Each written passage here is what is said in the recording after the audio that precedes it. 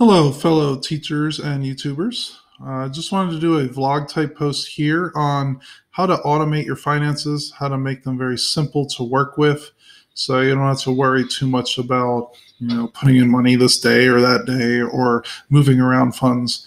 A lot of teachers out there are very busy. I'm going to be teaching on Monday and been prepping the last few weeks. I had a lot of things to do with teaching AP biology this year, so there's a lot of prep work to go. Just getting my whole classroom set up.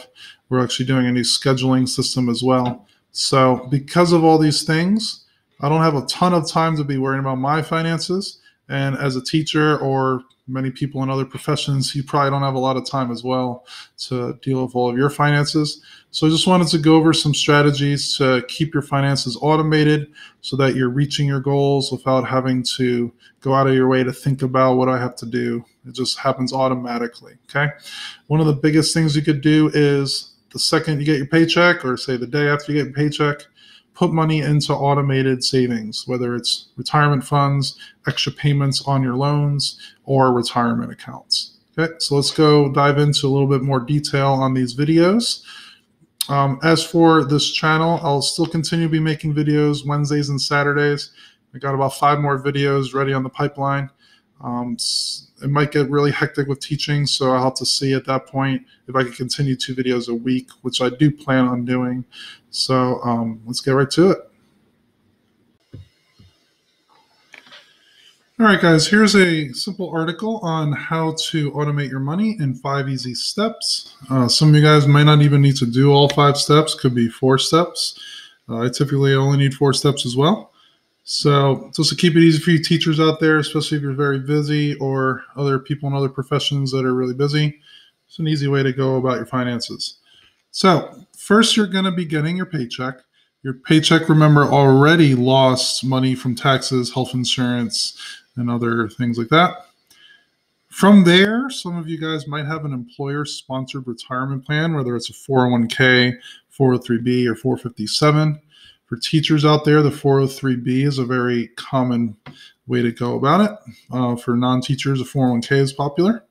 Notice that this money will come in or go into that account before you pay taxes. If you do a Roth version of these, some of you guys might have a Roth 401, 403b. Those Roth options will be after-tax money, but it comes in before you even see your paycheck. That is a very good way to go about investing, especially if the fees are reasonable/low. I personally wouldn't recommend investing in anything that's over 0.5% in your investment fees, because you're going to lose a lot of money to these other accounts. Some 403b plans might be 1 to 2%, which is way too high. After your paycheck, you're going to be going to your checking account. And in your checking account, you're going to see a lot of different avenues to go to. Okay. In this particular system, we're going to assume that you have no credit card debt and you have maybe a small amount of car loans or low interest loans. Okay. From your checking account, I would recommend putting money into an emergency fund.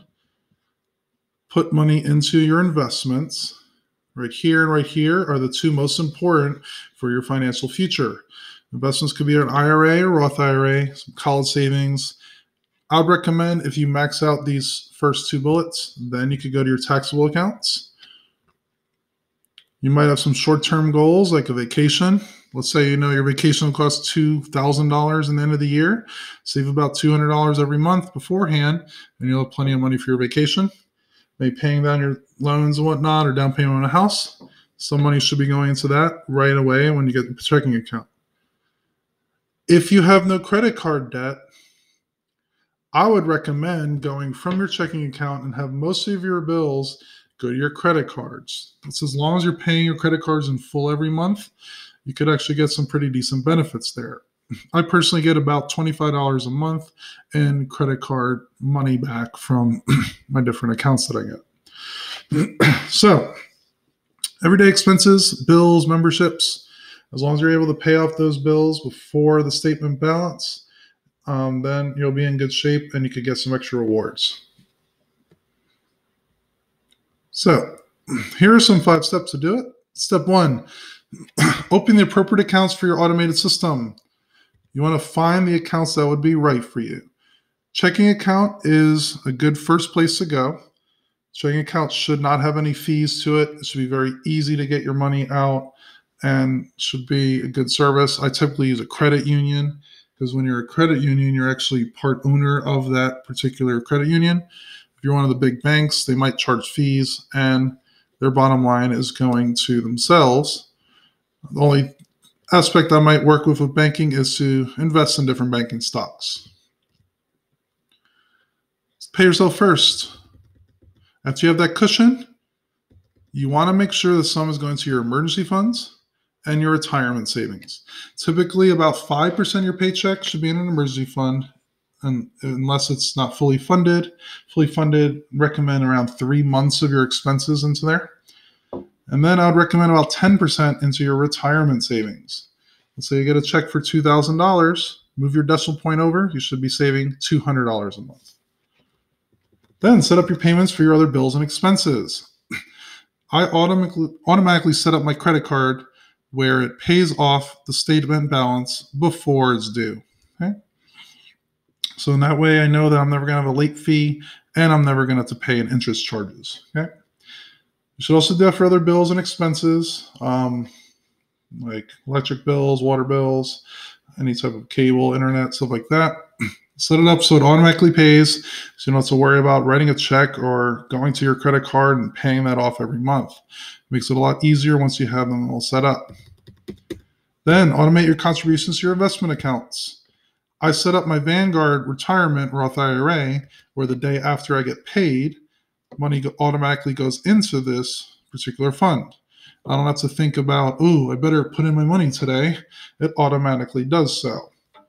What I try to do is to, at times, go above that if possible. If I know that I have plenty in my checking account and I know I'm about to get paid, I might put a little extra into my Roth IRA at that point. But at least put something into these funds at a regular, day after you get paid. Finally, step 5. This is an optional step, but recommended. Increase your automated transfers over time. So if you get a raise, most teachers might get about a 2% raise every year. I'd recommend saving 1% of the raise or half of your raise into these automated retirements and emergency funds. Okay.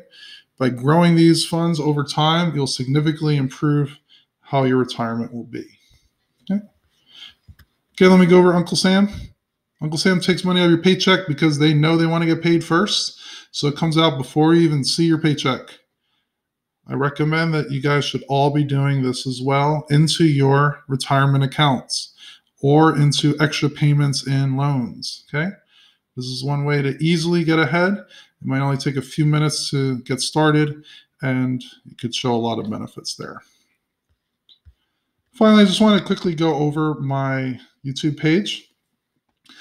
Currently at 1,132 subscribers strong.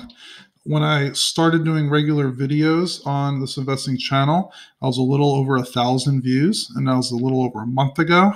So in the last month, we got over 100 subscribers.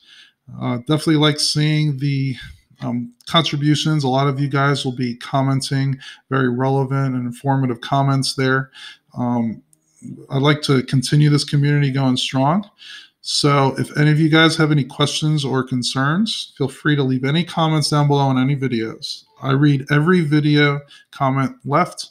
I'll typically respond to that comment within an hour. Definitely let other teachers know that might be interested in how to improve their finances. I know you guys are a lot busy with doing a lot of things. So one of the easiest ways, just click one of the videos and then you see. You've decided to go furniture shopping. Click one of the videos, just click on that like or subscribe button. It'll be on the bottom here, okay? If you want any help with your investing, again, I'm doing so free as charge. So if you need to, just leave a comment down below or email me at lancekaminsky@gmail.com.